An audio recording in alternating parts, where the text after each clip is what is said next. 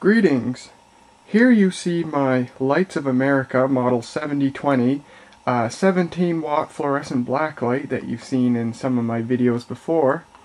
As you can see, it looks in kind of sorry shape right now, and the bulb was taken out.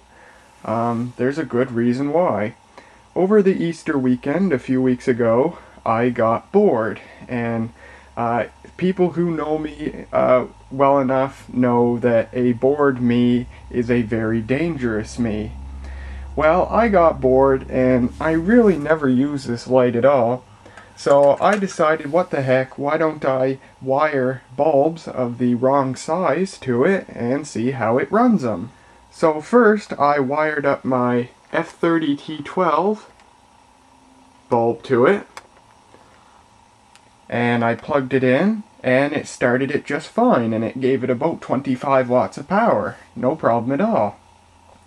So I said, well great, if it has no problem running a 30 watt lamp, it should have no problem running an 8 watt lamp, and I have no 8 watt instant start fluorescent light fixture right now, and I have two lamps that won't run in the Burgess Safari light, so I have nothing to run them in. So I thought, well, let's hook one up to this and see how it works. Now, the lamp I hooked up to it was actually dead. It was no longer functioning, but I thought I'd see what it would do anyway. I thought, you know, what can go wrong if the lamp draws a bit more power than it should be just because it's worn out. This thing shouldn't have a problem because it has no problem running a 30 watt lamp, and a dead 8 watt lamp doesn't draw as much power as a 30 watt lamp. So I wired that lamp up to this and plugged it in, and this thing instantly committed suicide. The lamp flashed a little bit, and then it just instantly died.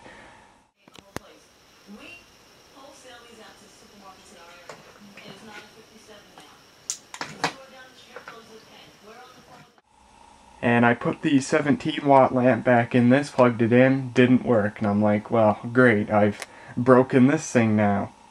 So, what I did was, I took out the ballast, which required absolutely destroying this fixture because they did not mold it in such a way to make it easy to take apart. So this is basically garbage now.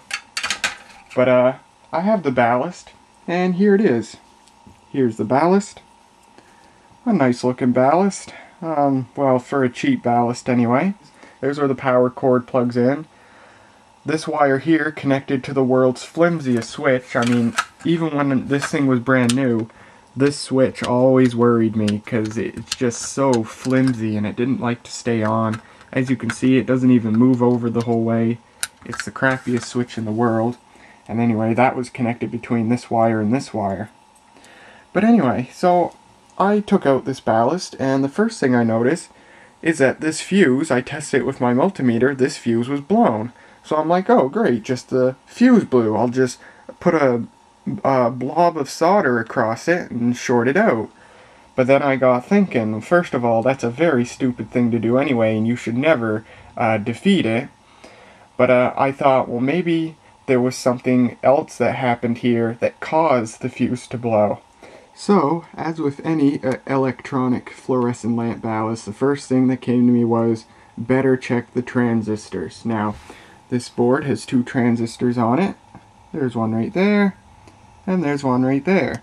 I couldn't really find, it was hard to find a number on these transistors to find out what they were, but I bent this one down, and I know you can't see there, but in very tiny, faint print, it says 4124DL. So these are 4124DL transistors. So I looked online and I found lots of information on these transistors, but I could not for the life of me find anyone selling them. I couldn't find it on eBay, I couldn't find it on Mouser or DigiKey. So I thought, well great, maybe I'll never find a transistor to replace one or both of these if they're bad. Which, by the way, I should mention, I tested both of these transistors. This one right here is in fact bad. Now I'm not going to explain in this video how to test transistors, but it's easy to do. You can do it just with a multimeter, but yeah, this one's bad. And I could not find another 4124DL to replace it. So I did a lot of research. I went to Fairchild Semiconductor's website, and I found several transistors that could pass as equivalents, but they were all really expensive. But I finally found one on eBay that met or exceeded all of the crucial requirements of this particular transistor, and they didn't cost an arm and a leg. So I bought a couple, and here they are right here.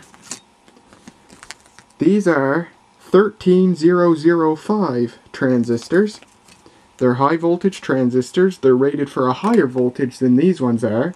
They're rated for more current than these ones are, and they're rated for a higher power dissipation. So overall, these are much beefier transistors than what's already on there. So what I'm going to do is, I'm going to desolder this transistor, and I'm going to solder this one in its place, and we're going to test this and see if it works. Now, while these are obviously brand new transistors, I'm going to test them both anyway to make sure they're both good. I paid, I think it was $2 for the two of these, including shipping. So that's not bad. The eBay seller, I've bought from them before, and they never disappoint me. The name of the eBay seller, they have tons of electronic components for really good prices. They're under two accounts. One's called Tata Electronics, and one's called Tata 2009.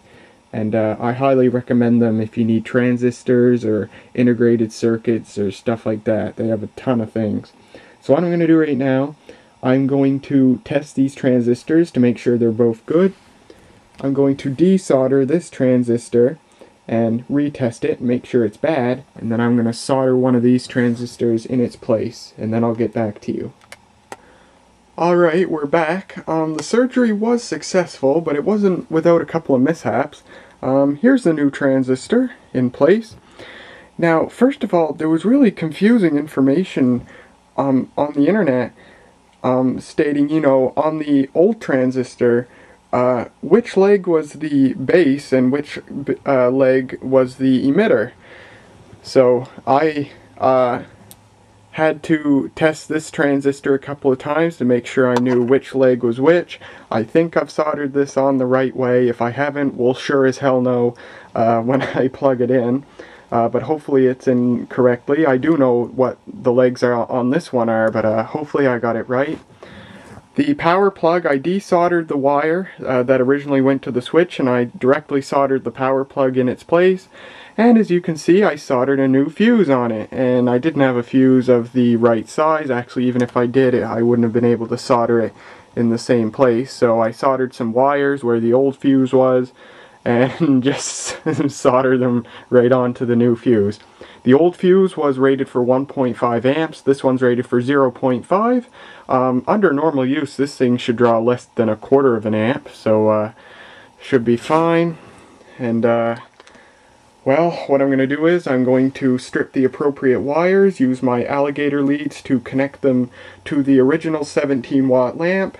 I'm going to plug it in and use a surge protector with a switch to turn it on, and we're going to see what happens. This is the very first low-level repair I've ever done on a 120-volt device, so I am kind of nervous, and I'm going to take all the safety precautions I can. Also, I had quite a bit of trouble soldering the new transistor on, to the point where I got this blistering hot, so hopefully I didn't actually damage the transistor with heat. I've never damaged a transistor with a soldering iron yet, but it is possible, so hopefully that didn't happen. Alright, so here's what it looks like. I have my 17-watt blacklight lamp connected in an instant start configuration. The remaining two wires will be unconnected. Got the power cord. It's going to go into this power bar. The power bar is going to connect to there, which is connected to another power bar, double protection. And I'm going to plug this power bar in and then hit the on switch here, and hopefully it either works or I just hope it doesn't do anything scary, because I'm a very easily frightened person. If this thing so much as makes a cute squeaking sound, I'll probably crap my pants. And here we go. And nothing. Well, we have a problem. I wonder if, I'm pretty sure the lamp's, I'm pretty sure I just have to have it connected to these 2 wires. Because all the other 2 wires are connected to is a capacitor that's not connected to anything else.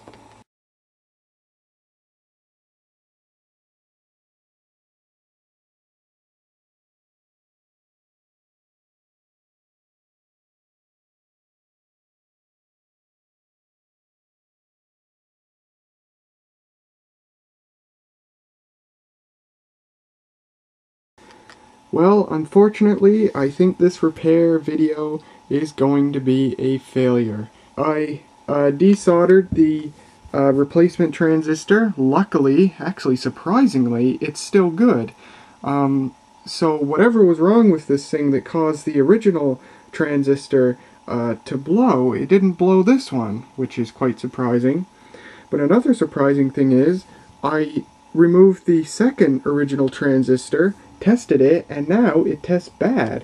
So I don't know if it was bad all along, or if my testing of this thing after putting in that transistor caused this transistor to subsequently blow, or what. But at any rate, at least this one didn't blow. I would bet because it's a much heavier duty transistor, it didn't blow. Then again, when I plugged it into my kilowatt meter and turned it on, it drew no power. It's unfortunate that I spent, I don't know, like $2 on these 2 transistors, and it looks like they're not going to be put to use. But then again, I'm going to throw these away because they're no longer good. Goodbye. Then again, I do have 2 battery-powered units that need new transistors. And while these transistors, by and large, are not the type that would be used in a battery-powered unit, because they're something on the order of 20 times more powerful, theoretically, they're the same type of transistor, so they should work. So what I'm going to do is, I'm going to stick this transistor in my GE 6-watt closet light, which needs a transistor, and we're going to see if it fires back up. Here's the ballast from my GE 6-watt closet light. You can see how much simpler it is than this ballast. Now, this thing has 2 transistors, and as you can see, there they are right there. Get in the light better. One is different from the other. The transistor you see on the bottom is original, and the top one isn't. The bottom transistor is a 5609 transistor, which is a very low power transistor. And the top one, which was also originally a 5609 blue, when I was running this thing on 12 volts instead of the recommended 6 to run an 8-watt lamp. So I replaced it with this top transistor, which is an 882, and it worked just fine. But now this thing is blown again, and I don't know if this is if it's the 882 that blew, or if this 5609 blew. So I'll desolder the 882 first and then test it and make sure it's good, and I'll go from there. I've been toying a lot with this ballast. It's so nice to experiment with because it's right in the open, and here's the high voltage terminals right here that the lamp connects to. This thing right here is a variable resistor, and there used to be a 750 ohm resistor here, and I desoldered it and put this variable resistor in its place. Because I thought, well, maybe that resistor controls how much power the lamp gets, and if I replace it with a resistor of lower resistance, the lamp will get more power, and maybe I can make a modern battery-powered fluorescent lamp that actually properly drives the lamp, much like the vintage Rayovac Magnum. And the Rayovac Sportsman does a good job as well. But I replaced it with this, set it to a lower resistance, and it does not control the lamp power. As a matter of fact, I don't know what it controls at all. But I do know that when the resistance is higher, the lamp takes longer to start. When it's lower, it starts quicker. And if you set it too low, this thing just emits a very horrible smell and makes a sound reminiscent of a dying squirrel. It seems the sweet spot's around 350 ohms, so I'm going to desolder this, put a proper resistor of that value in its place. I can probably find a resistor of that value among the ones on this board. But what I'm going to do for now is I'm going to test these transistors, find the one that blew, and replace it with this, and see if it works. Alright, I'm back. Some rather interesting things have taken place since my departure to put this thing on the workbench, aka the kitchen table with a piece of cardboard on top. First of all, these two transistors, both of them, are absolutely fine. I removed them both, tested them, they both tested good. But the problem was, when I went to put them back in, of course, actually it probably happened when I took them out because I don't have proper desoldering tools. I just use my soldering iron and a combination of that and pulling on the thing to get it out. I accidentally broke a couple of the traces on the circuit board here on the underside, and I can't really show you now. I replaced those traces by soldering some wires directly to this transistor on the bottom, the 5609, and then soldering the other ends of the wires to where the trace was supposed to go. And so anyway, both the transistors were fine, and so I tested the variable resistor and it was open circuit. So that's what happened. That variable resistor just kind of crapped out, and it just went completely open. So I've soldered a 330 ohm resistor in place. Kind of funny looking there because that's the way the legs were bent. But holy cow, this thing is in such it's in such hard shape now that if I put batteries in this thing and it works, I'm going to be very surprised. So let's throw batteries in it, throw a lamp in it, and see what happens. Alright, let's see what happens. Absolutely nothing. I am not having very good luck today. Well, it doesn't look good for this ballast. I have it so I can show you the handiwork I did with the wires. It just, when I apply power to it, the transistors get warm. So it is getting power. I checked all my connections here, and they're all doing fine. Yes, I have a band-aid on now. I slit my thumb. You won't believe it. I slit it just by opening this up. So that's great. And yeah, the transistors get warm and everything, I check continuity for everything and everything's, you know, connected. And so, I don't know, I checked the inductor, that seems to be fine. I don't have proper equipment for checking capacitors, and I don't have any capacitors that I could replace these with, these ceramic capacitors. So I think it might be curtains for this, and I'm really bummed because that makes 2 fluorescent lamp ballasts so far that I have not been able to fix. So that really sucks. And this video is not really going anywhere right now, is it? But I will not leave until I get at least something fixed. So that leads us to this. This is the ballast out of that yellow fluorescent lantern that once upon a time hung up there. It suffered a blown transistor, and that was before I knew how to do circuit board soldering. Where I desoldered those transistors, because long after this thing blew for the first time, and I took a transistor out of this to save this. So it seems everything seems to be still in good shape. So what I'm going to do is I'm going to take the transistors out of this and put them back in this and try and get some wires soldered so I can test it and see if it'll work again. Alright, I've soldered the 2 transistors back in. In place of the variable resistor that was originally here, I have this tiny little, I think it's 330 ohm resistor, because that's what I had on hand.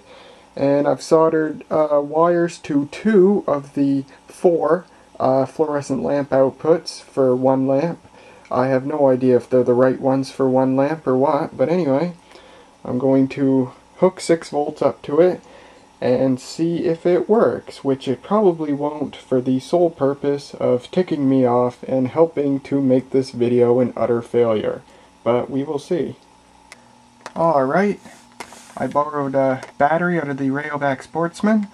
Let's gingerly touch it to that wire and see if this thing spontaneously combusts. Oh! Well, how about that?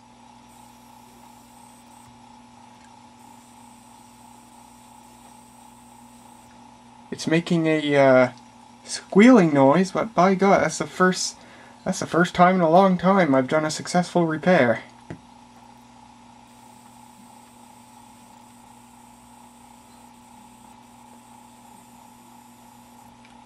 I don't like that squealing sound it's making though, but hey, progress. Okay, good news. It turns out the squealing noise was because I had the switch on the dual lamp mode and I had only one lamp hooked up, so the other transformer was crying because it was being turned on without a lamp hooked up to it. I have it to the single lamp mode if we connect it.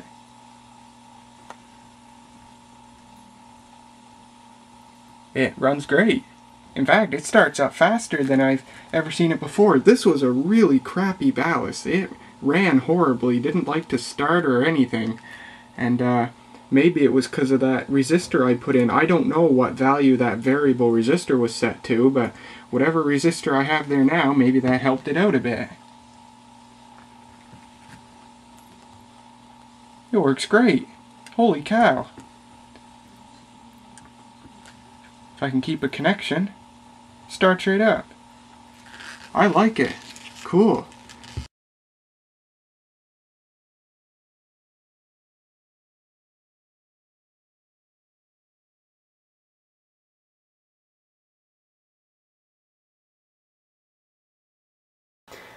But however, this thing is also in need of a repair.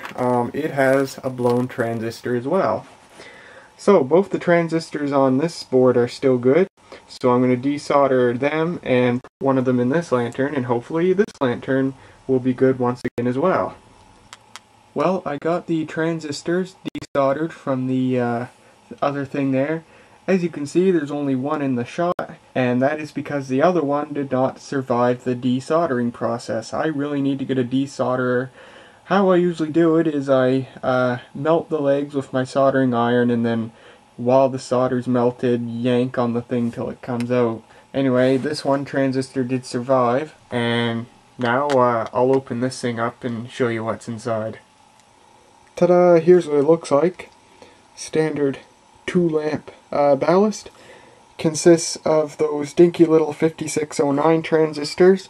The whole circuit board looks like someone spilled eggnog all over it. I don't know if that's from the batteries that were in here leaking for years or what, but some gum on the transformers too. But yeah, if I remember right, this side is the side that the transistor blew on. So I'll assume it's this transistor that I have to replace, but I'll test them in the circuit board before I do so. 2 blue wires go to each lamp, and then the other end of the lamps are shared by 1 wire. So I'm gonna have to be careful because I have to unscrew this so I can flip it over and have to maneuver it so I can do everything I need to do without tearing any wires off it. You can see the job I did here soldering these wires onto it for power with heat shrink tubing, so I did do a half decent job on that. But anyway, I'll see what I can do here. Holy cow, the circuit board looks horrible underneath. Can't believe I paid $8 for this. Although I did get 2 very good lamps, so that was pretty much worth the $8 alone. Well, it would appear I've hit a bit of a snag before I've even started. These transistors, I'd assume they were 5609s, they're not. They're another type that I've never dealt with before. If you can't read that, it says S8050. These are S8050 transistors. And looking online, first of all, I came across a website that claimed that they were PNP transistors, but everything else I've looked at says they're NPN, so I'll assume they're NPN. But here's the problem. The pinout is different from other transistors I've dealt with. Every transistor I've ever dealt with in my life has a pinout that goes emitter, collector, base, or base, collector, emitter, depending on how the transistor is oriented. This one has the base in the middle, instead of on one of the ends. And that's kind of a problem because I can't shove a compatible transistor like this 882 because it's not compatible. So that sucks. So that means if I want to fix this thing, which already has a very low probability because of my horrible soldering skills, although I have successfully repaired fluorescent lanterns a couple of times, I'm going to have to buy some of these transistors. I can get 10 of them on eBay for $1.65. That's alright. My gosh, these transistors, the S8050 is even lower power than the 5609, which is already horribly, a 5609 transistor has its limits pushed horribly hard running a fluorescent lantern. But this thing's like half the power of it. Collector current up to 700 milliamps. The 5609 has it up to an amp. So I have a decision to make. Is this thing worth the $1.65 to replace the transistors? How about this? I'll remove the bad transistor, and if I have no problem in removing it, as in if I don't screw up the traces on the circuit board or whatever, if that goes alright, then I will put the $1.65 on new ones. And hopefully that'll fix this thing. Face planting the transformer. Well, I got it out alright without any damage. There's the circuit board. Here's the thing itself. I retested it. It did test bad. So yeah, I guess sometime in the near future I'll buy some of those and see what I can do for fixing this thing.